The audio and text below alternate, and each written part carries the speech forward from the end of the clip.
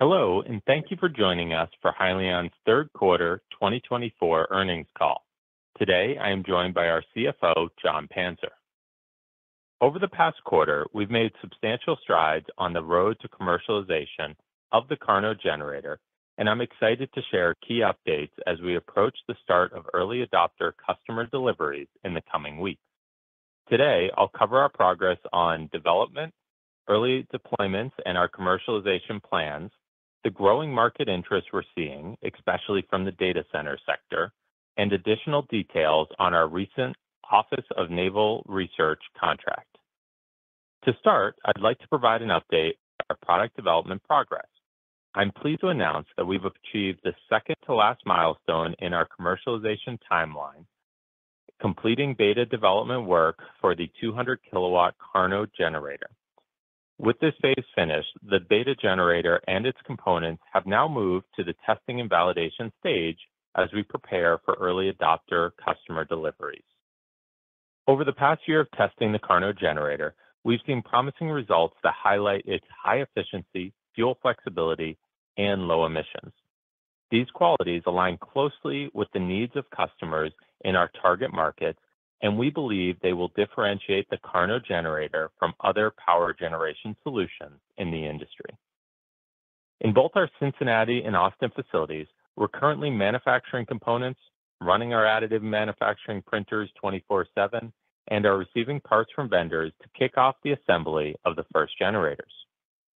The key takeaway here is that while we still have further testing and validation steps to complete in the coming weeks, we plan to deliver a couple of customer units before the end of the year. Our plan is to produce about a dozen early adopter units.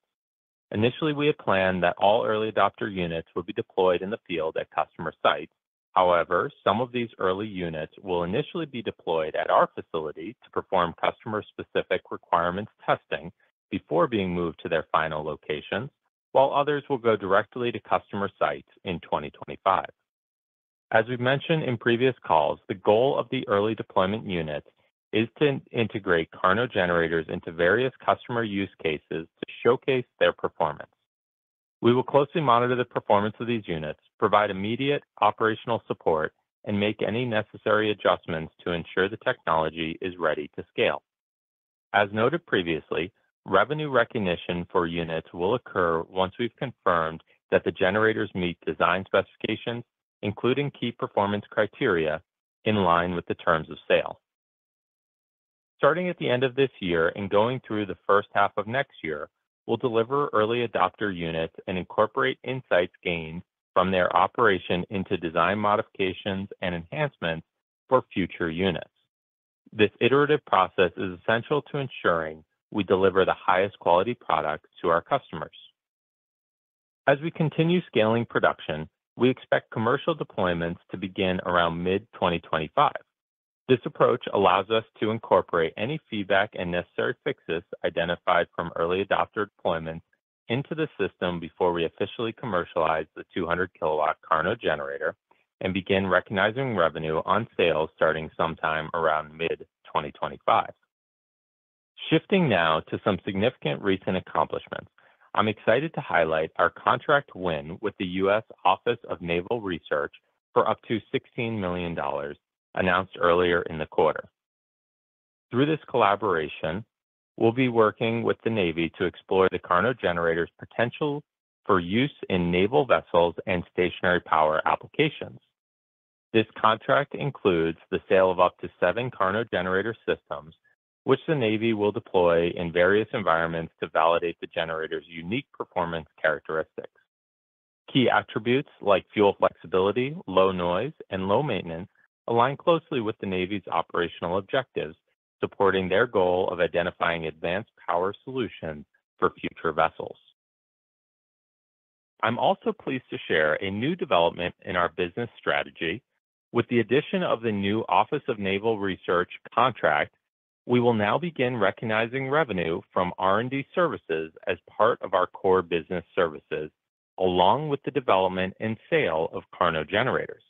Including this contract, along with 2 earlier government-awarded agreements, we expect the total value of our R&D services and KARNO generator sales with the Office of Naval Research in the future periods will be up to $17.2 million. This will enable us to begin recognizing revenue from these and future R&D contracts starting in Q4. We're enthusiastic about this partnership with the Office of Naval Research and believe we have considerable potential for similar contracts in the future, both within the military and across other sectors that stand to benefit from our technology. We also recently announced a successful demonstration of the KARNO generator operating seamlessly on multiple fuel sources. The test began with natural gas, then shifted to a nitrogen-rich syngas, and finally transitioned through various mixtures of hydrogen and natural gas. This demonstration highlights the generator's unique capability to adapt to different fuel sources mid-operation, offering unmatched flexibility. This adaptability is particularly beneficial for customers in sectors like renewable fuels and oil and gas, where fuel composition may vary during operation. Now turning to some exciting market updates, I'm pleased to report that we have secured letters of intent that exceed the number of units we plan to ship in 2025. We expect to deliver several dozen units over the course of the year, aligning with our previously shared guidance of achieving low double-digit millions in revenue next year. This early interest highlights the strong demand and market confidence in the KARNO generator's potential to transform power generation across multiple industries. Please note that these letters of intent are non-binding and subject to the execution of definitive sales agreements. A few weeks ago, we also signed an LOI with ANA Incorporated, a leader in mobile industrial equipment, to pilot the deployment of up to 6 KARNO generators in mobile power rental applications. We expect that this partnership will provide us with a strategic entry into the rental power generation market, allowing us to accelerate adoption with an established industry leader. ANA plans to start their initial deployment of the KARNO generator in 2025 after the parties execute a definitive agreement. In recent quarters, we've seen increased interest in the KARNO generator from the data center sector. The rapid growth of cloud computing, artificial intelligence, and data analytics is driving demand for more data centers, each requiring substantial power. The KARNO generator aligns well with the industry needs, offering a dispatchable power generation solution that delivers high reliability while meeting strict emission standards. Our generator can serve as both a primary and backup power source, ensuring uninterrupted operations, a critical requirement for data centers. Power demands at data centers in development usually range from 20 megawatts for smaller facilities to over 100 megawatts for large-scale centers, equivalent to deploying 100 200 kilowatt KARNO generators on the low end and more than 500 for larger sites. This scale is like customers to request an accelerated timeline for our 2 megawatt KARNO generator system. We plan to begin development of this system early next year, with the first units expected to be available in 2026. One major advantage of the KARNO generator is its modular design. Each 2 megawatt system contains 10 200 kilowatt 4-shaft arrays integrated into a single operating unit to achieve higher power levels. These generators can operate together or independently, providing flexible power output to meet diverse demand. Lastly, we announced this past quarter that the KARNO generator now qualifies under California's Renewable Portfolio Standard.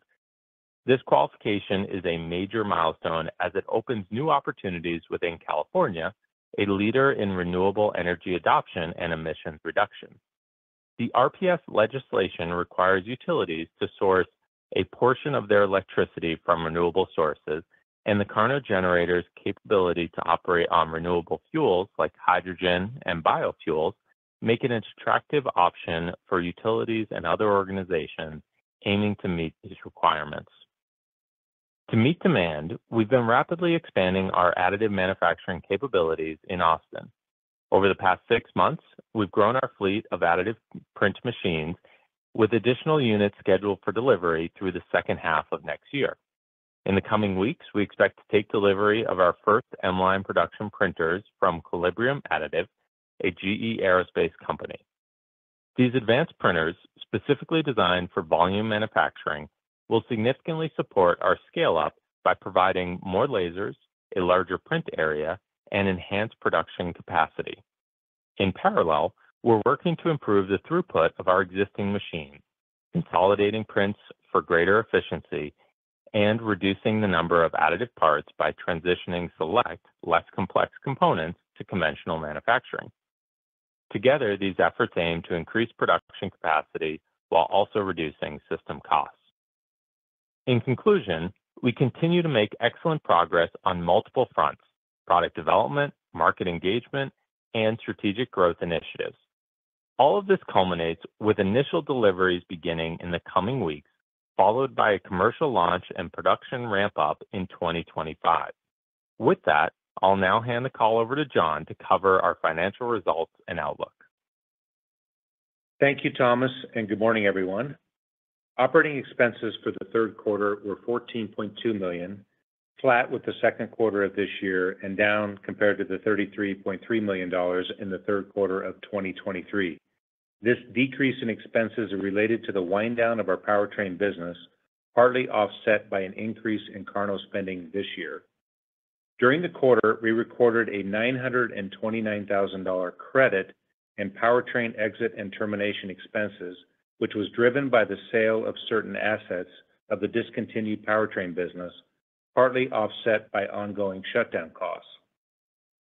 Our total net loss in the third quarter was $11.2 million, about flat compared to the second quarter, but down from $30.3 million in the third quarter of 2023.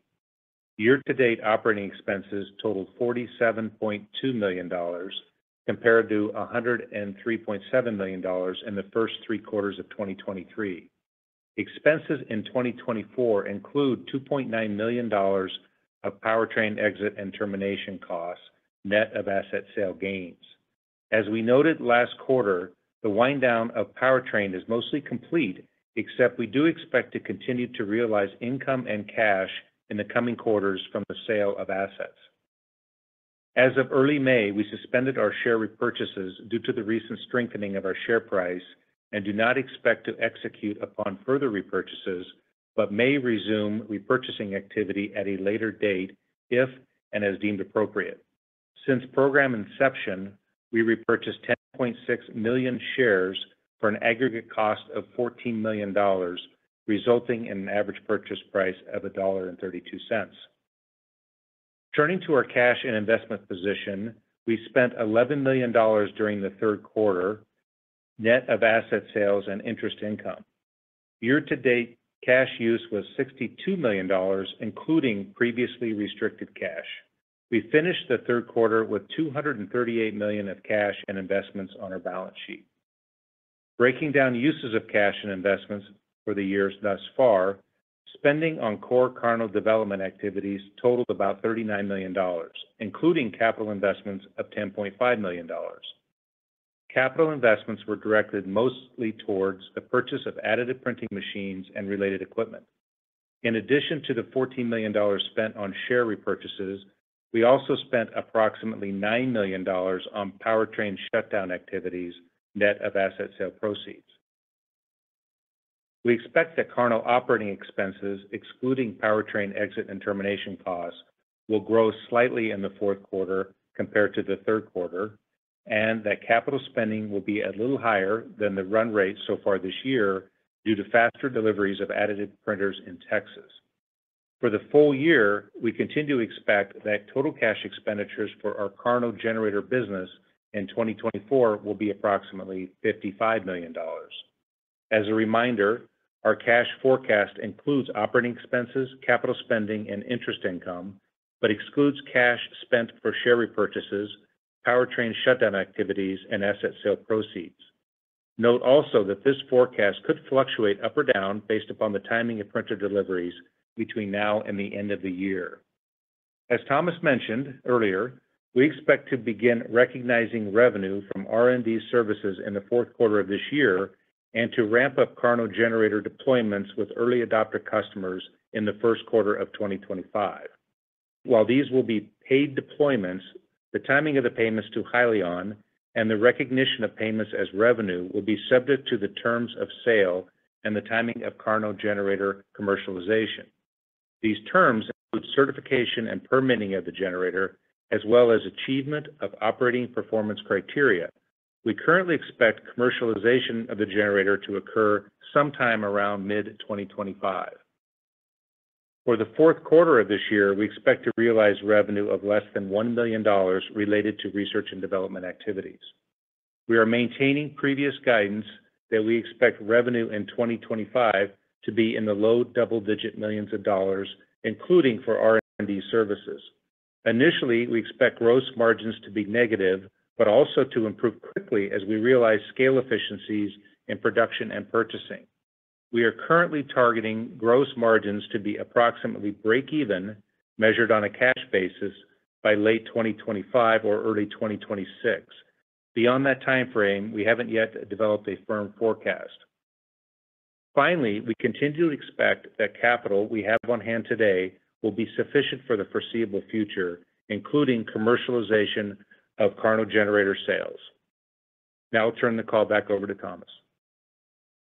Thank you, John. Before we open the call to questions, I'd like to reiterate our excitement about the quarters ahead and the future beyond that. We've seen the need for more power and demand for distributed generation solutions significantly increase over the past year. With our unique technology and the growing market interest, we believe Hyliion is well-positioned to play a pivotal role in this energy transition. Operator, we can now open the call for questions.